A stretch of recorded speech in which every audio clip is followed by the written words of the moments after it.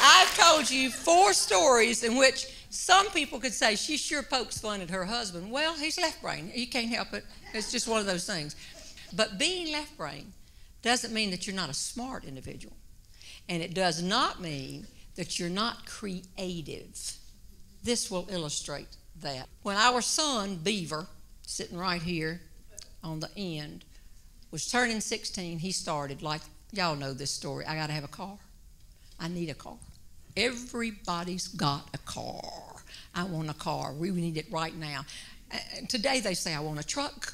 Everybody's got a truck. But then it was a car. And I remember saying to him, you know what you ought to do? You're a junior in high school. You ought to start toward a car by bringing your grades up, studying a little bit harder. He said, if I had a car, I could get home faster in the afternoon, get right on that work. We said, we're not buying you a car. And as fate would have it, Left Brain's daddy, Mr. Robertson, passed. And he had a clunker of a car. I mean, it was big and it was heavy. It had a radio, all the essential things, but it was real old and he wouldn't have sold it for anything. The only person in our family who had a driver's license but did not have an automobile was Beaver. He got the car. When he got out of school, he wasn't interested in going to Elon. Had to get away from here, have to get away from here. So he went to school at Randolph-Macon up in Virginia. And I guess 6 weeks after you went there, we went up for Parents' Weekend. We got to the hotel. We called Beaver and we said, Beaver, we're out at the hotel. Bring some friends of yours. We'll take some to dinner if that's what you do. And he said, you know, I've got a great parking place right out here near my dorm. He said, why don't y'all pick us up at the entrance to college? Right there in the entrance. And I said, well, okay, that's fine. And we did and fed his friends. Next morning I called and said, we got a great buffet out here at this hotel. Come on out here and eat breakfast. He said, oh, it's the same situation. I'm parked right in this curve at my dorm. If somebody gets it here on Parents' Weekend, all these people here, I'll be parking blocks away and walking back. Could you come pick us up right at the entrance to the college? I said, well, okay. Left Brain said, how did he get the best parking place in the state of Virginia? I said, I don't know. We did that 3 more times. We did it for the game that afternoon, we did it for dinner that night, and on Sunday morning. And then we left. It did not dawn on us that Beaver had lost the car. I don't mean he was playing poker and lost the car. He didn't know where the car was. Now, in hindsight, what he said was that a bunch of them were driving out on a country road and something happened to the car and it stopped. This is a story and he's sticking to it. And they pushed the car off and said he'd come back the next day or sometime and get the car and get it fixed and get it back. Then when they went back, nobody could find the car.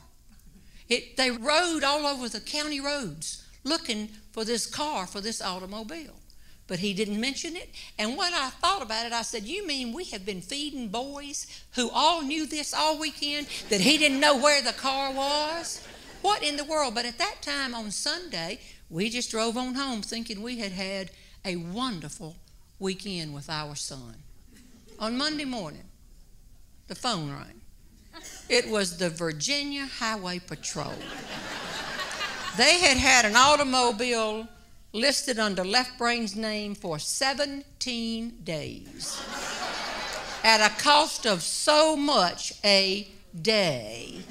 Now, I'm going to just step out of my story for a minute and just say something. It's very important. It had to be the Virginia Highway Patrol. Are there any people in here from Virginia? Yeah. See, the people in Virginia think they're better than the people in North Carolina. They always have, and they always will. And they found this clunker of a car on the side of the road and towed it off. In case you're worried, the fact they think they're better than we are, it doesn't bother the people from North Carolina, because we believe we're better than the people from South Carolina. It's the same thing. Are there South Carolinians here? Yes, sure. Well, y'all have got Georgia. Think about it. So they had this car. Now, I go all over the country telling people, keep a sense of humor, find the humor in stressful situations. But when Left Brain hung up the phone and told me they had this car for 70 days, and I thought back about the weekend, I was ticked off. But Left Brain said, let me think about this. Don't. I'm going to call him right now. No, you're not. Let me think about it. And that's where that creative side of a Left Brain person kicked in. He came back later and he said, I know what we're going to do. I'll wait till he's out of class and I'm going to call him.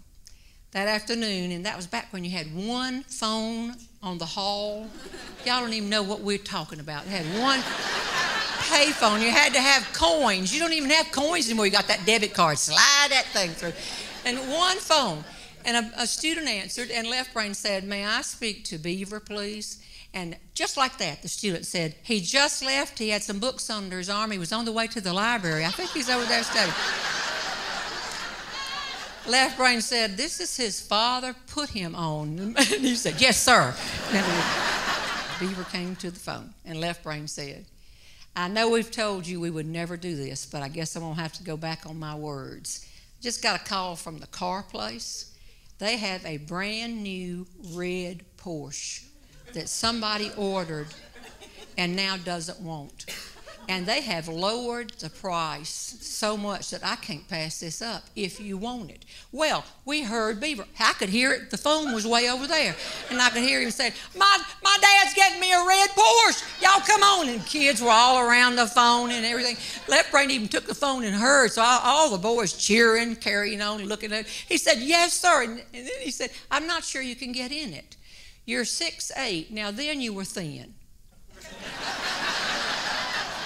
But this is later now. But then they started saying, we can get him in it, we can get him in it, we can push him down it. And then Beaver said, when can I get the car? And Left Brain said, well, I could bring it up there tomorrow afternoon.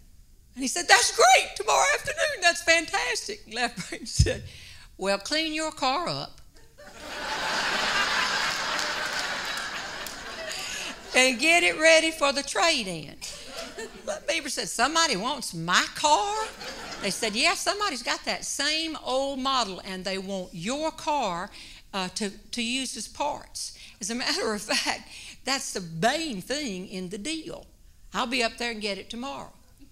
There was a long pause. I'm talking about a long pause. Finally, Beaver said, well, I got a little problem with that. I'm not sure where that car is. And Left Brain said, well, I am. It's with the Virginia Highway Patrol. Now we had a longer pause. And then we had the understatement of the history of mankind. Beaver finally spoke, and he said, I guess this means there's no red Porsche.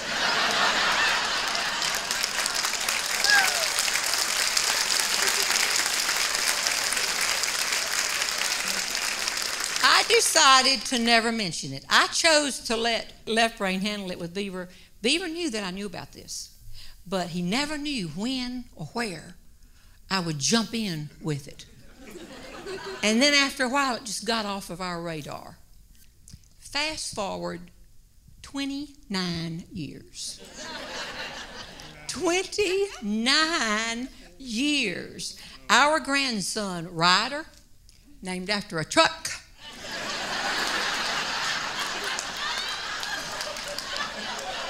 Ryder was coming to Elon as a freshman last August. And the big thing is he had a piece of a car. You know where he got it. I had the good, new, powerful car. I passed my car down to here. Left Brain passes his car down to here. But he wanted to bring that clunker with him to Elon University. And apparently, down in Georgia, this was a very big discussion. Left Brain and I decided we would stay out of it. We were the grandparents. We're out of it. And then last August, Beaver called me, his mama, for some advice. He said, Mama, I don't know what to do. He said, Ryder wants to bring this car up to Elon, and he's a good kid. He's never given us any trouble. He hadn't had a wreck. He doesn't have a lot of tickets or anything like that. I'm just not sure at this age of his life he has the maturity to have a car at college.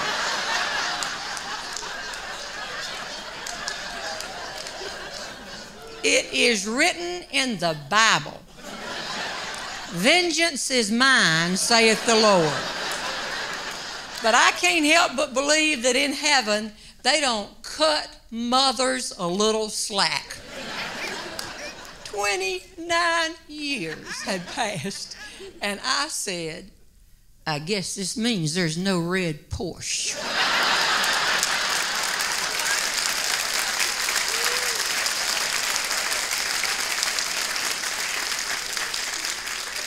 It took Beaver a little while to connect the dots, but he did, and finally he said, I can't believe that.